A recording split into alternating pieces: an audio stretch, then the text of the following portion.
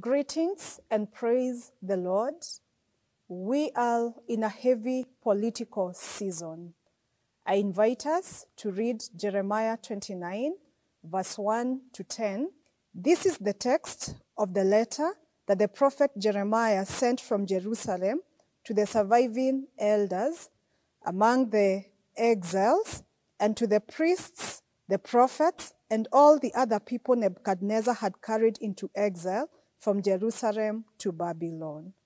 This was after King Jehoiachin and the queen mother, the court officials, and the leaders of Judah and Jerusalem, the skilled workers, and the artisans had gone into exile from Jerusalem. He entrusted the letter to Elasah, son of Shaphan, and to Gemariah, son of Hilkiah, whom Zedekiah, king of Judah, sent to King Nebuchadnezzar in Babylon. It said, "This is what the Lord Almighty, the God of Israel, says to all those I have carried into exile from Jerusalem to Babylon. Build houses and settle down. Plant gardens and eat what they produce. Marry and have sons and daughters.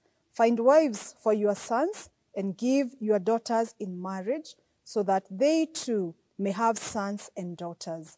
Increase in number there. Do not decrease. Also seek the peace and prosperity of the city to which I have carried you into exile.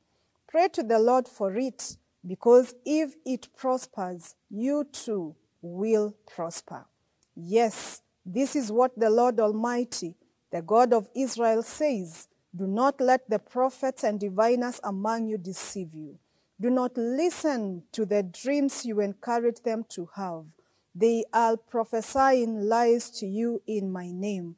I have not sent them, declares the Lord.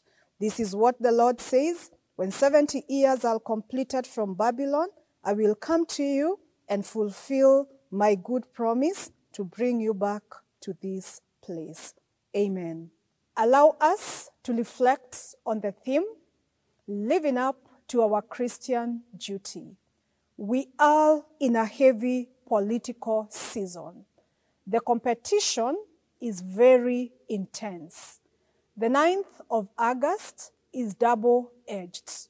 It will break dreams, but also make other dreams come true. The outcome will affect all of us in one way or other. The question is there anything we can do to influence the outcome? The answer is yes. We not only can do something, we have a Christian duty to contribute. In the passage, let us be reminded that God has a stand on national and government matters. Nations matter to God, and so does Kenya. Let us also be reminded that sometimes we want to be told what we want to hear. All contestants are saying, we will win by 9 a.m. Others are saying, we shall send them home by 8 a.m. And that is what they want to hear from the people they meet. But is that what God wants to say? God knows the state of the people. He knows that the children of Israel are in exile. He knows their struggles and pain. He knows the situations they are going through and experiencing. God knows our conditions and circumstances. He knows the price of fuel. He knows the price of unga. He knows the price of carrot. He also knows the value of the Kenya shilling. God's grace is still abundant. Not everything is exiled. Abundance still follows the children of Israel in exile. God tells them, increase and do not decrease. The God of increase is still with us. Even in hard times, God does not close us out completely. He is merciful. He leaves some graces open. God is not limited by yellows and blues. God can work through any regime. The kingdom of God is not limited to the kings of this world. God can use even earthly kings to do his will. When you focus on the kingdom of God, you have a vision that is above the normal expectations. Brothers and sisters, God is calling us to do three things. One, he is calling us to pray. In verse 7 of the portion of scripture we have read, it says, "Also seek the peace and prosperity of the city to which I have carried you into exile. Pray to the Lord for it, because if it prospers, you too will prosper." Like the children of Israel, we are called to pray. We pray because God alone knows and controls the future. The children of Israel must have been praying to the extent that the false prophets took advantage of the situation and began to give them false hope. But God speaking to them, he calls them to pray. I know we are praying and we are also expecting serious outcomes. But does your prayer reflect the intensity of the situation of our nation? I know of people who have been fasting and praying, wailing for this nation. Extraordinary times call for extraordinary responses. Intense times require intense responses. If you really want to see change, let your passion for change reflect your pattern and passion for prayer. It is good to pray for the country as you are praying for food, but that is not good enough, because your prayers will not deliver significant results. Secondly, God is calling us to proper conversations. Conversations matter to God.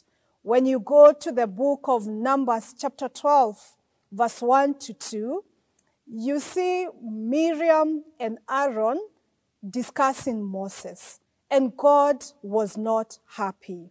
From the book of Malachi chapter 3 and verse 16, we see people who feared God in a conversation, and God was pleased with them. Jesus also joins a conversation of two disciples on their way to Emmaus, as recorded in Luke chapter 24, verse 13 to 17. As Christians, how is our conversation different? Verse 8 and 9 of the portion of scripture we have read says, "Do not let the prophets and diviners among you deceive you. Do not listen to the dreams you encourage them to have. They are prophesying lies to you in my name.